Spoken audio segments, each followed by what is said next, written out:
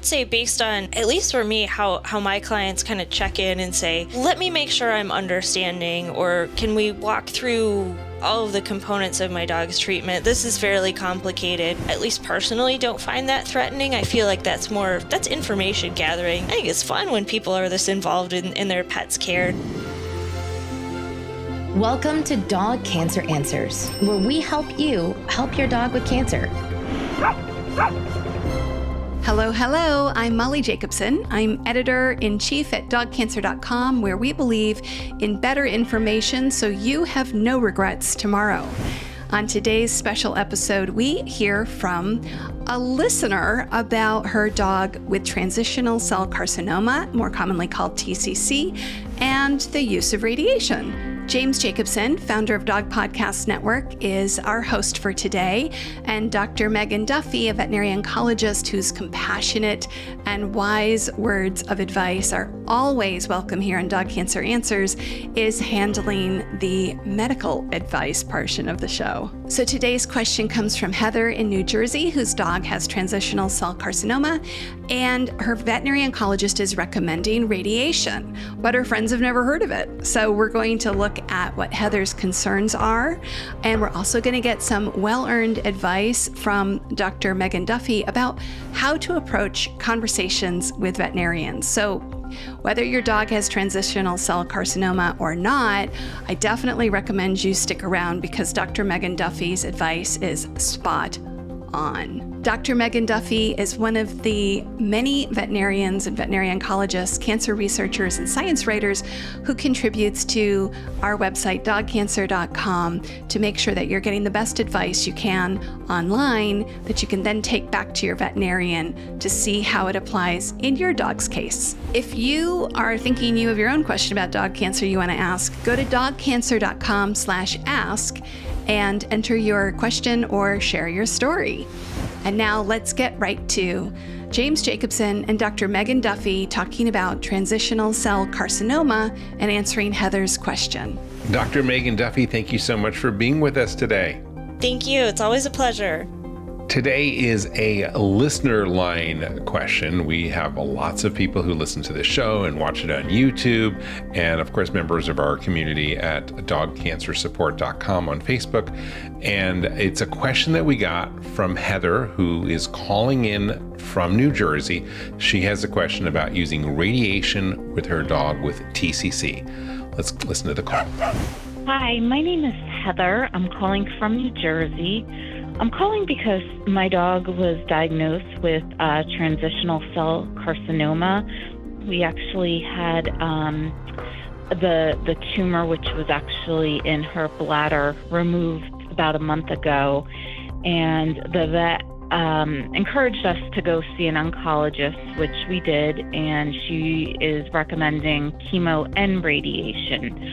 I was calling because I've spoken to a few people who have either gone through something similar with their dogs, and they were surprised about the radiation.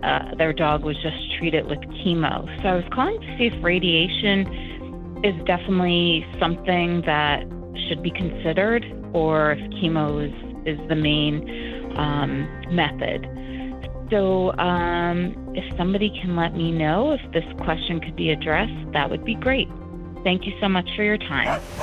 Dr. Duffy, what do you have to say about that? So there are a couple of things to unpack in this question. And usually when we're dealing with bladder tumors, so many of them can't be removed surgically or can't be addressed with any other local control. And we think about surgery and radiation as our kind of local treatments that kind of by default, we're often stuck with chemo, plus minus a non-steroid anti-inflammatory. And that's kind of our mainstay of therapy because of that plumbing issue and the anatomy involved.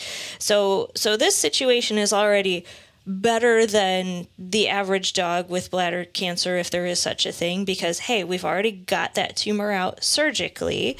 And so recommending radiation on top of it tells me that there may be something about that local situation that isn't completely gone with surgery.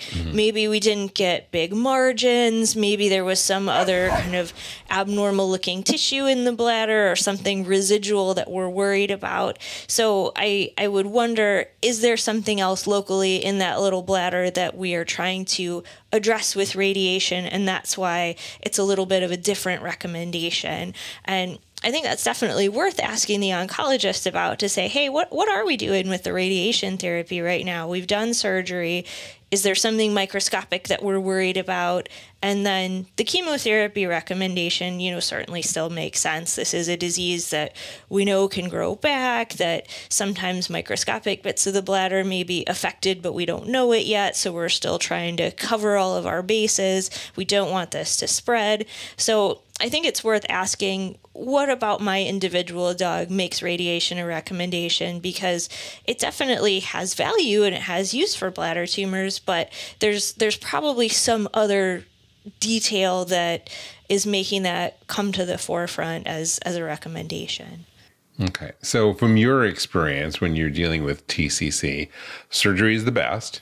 And then you normally do chemotherapy, and rarely, at least from your experience, would you use radiation unless there was something really unusual about the case. Often for me, radiation is when I have a tumor that couldn't be addressed with surgery at the beginning. Okay. And either maybe we're starting to run out of chemotherapy options, or we're getting toward that obstruction of either urethra or ureter. So something in the plumbing where urine isn't going where it's supposed to go, pressure is building up, things are not good, and we need to take down that inflammation in that tumor to sort of de-obstruct that spot. So for me, I'm usually using radiation either because chemo's not doing it anymore, or we've got something that needs to be de-obstructed in a hurry.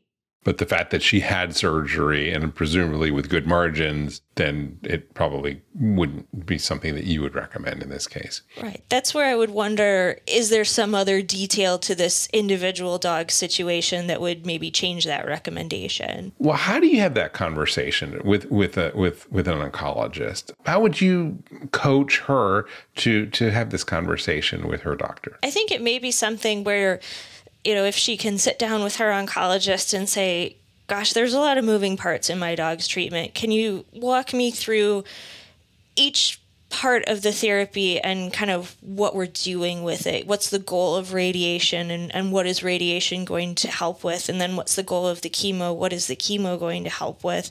Because if it is sort of looking at additional local therapy and then systemic therapy, or actually there was, a margin that was incomplete from your dog's surgery and I'm trying to get that, then it kind of makes more sense. And sometimes it's with those multimodal therapies that I know are great and they often can give us really good outcomes. It's easy to get lost in, I'm not sure which piece is doing which thing. And it may be just worth kind of walking through step by step what's doing what here. So I'm just trying to get into the dynamics of how to talk to your vet. Because I think, as we've talked about on other episodes, there are only a few hundred veterinary oncologists in North America.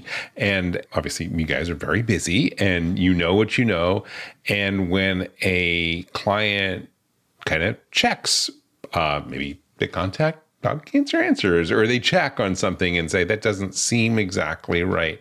What's the most welcome, most appropriate way that you would suggest someone approach their doctor, the words, and also what kind of pushback might they expect and what would happen if the oncologist was pushing back? I would say, based on, at least for me, how my clients kind of check in and say, hey, let me make sure I'm understanding, or can we walk through all of the components of my dog's treatment? This is fairly complicated. I at least personally don't find that threatening. I feel like that's information gathering. That's helped me understand what's happening, so I have that sort of empowered feeling to know exactly why this is going on. So, at least for me, I would never take that offensively. I think it's fun when people are this involved in their pet's care. So for me, getting that as a call or an email or hey, the next time we meet, can we just sit down and go over this so I can feel comfortable about all of the steps? That might be some of the verbiage or the context of, hey, can we just talk through how all this is fitting together so I can feel comfortable? Kind of a loaded question, but Do you welcome clients who are, as proactive as Heather is here in terms of like going out and researching and checking assumptions and stuff like that? How do you personally receive that? Oh, absolutely. In a way, I love it because it means I have, clients in situations where they say, I've done this reading and research. I'm really interested. I want to know I'm doing the best for my pet. Have you heard about this? Do you know about that? Tell me why this is being recommended over that.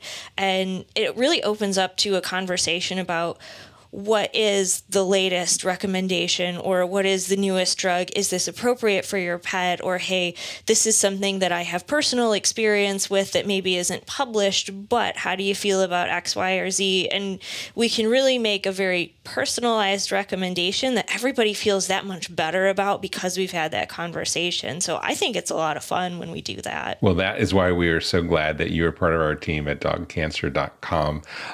You, Dr. Duffy, and all the vets on our team, share that approach. And if you're listening or watching this podcast, know that there's a lot more information at dogcancer.com and great vets like Dr. Duffy. Dr. Duffy, thank you so much for being with us today. Oh, thank you. It's been a lot of fun. Thanks so much for watching. I hope this was of service to you. Don't forget to like and subscribe so you never miss another episode or any of our other fun things we share here on YouTube. And I will see you at dogcancer.com/ask so you can share your own dog cancer story or share a question for a future show. Thanks for watching. See you soon. Thank you for listening to Dog Cancer Answers. If you'd like to connect, please visit our website at dogcancer.com or call our listener line at 808-868-3200. And here's a friendly reminder that you probably already know. This podcast is provided for informational and educational purposes only. It's not meant to take the place of the advice you receive from your dog's veterinarian. Only veterinarians who examine your dog can give you veterinary advice or diagnose your dog's medical condition. Your reliance on the information you hear on this podcast is solely at your own risk. If your dog has a specific health problem, contact your veterinarian. Also, please keep in mind that veterinary information can change rapidly. Therefore, some information may be out of date. Dog Cancer Answers is a presentation of Maui Media in association with Dog Podcast Network.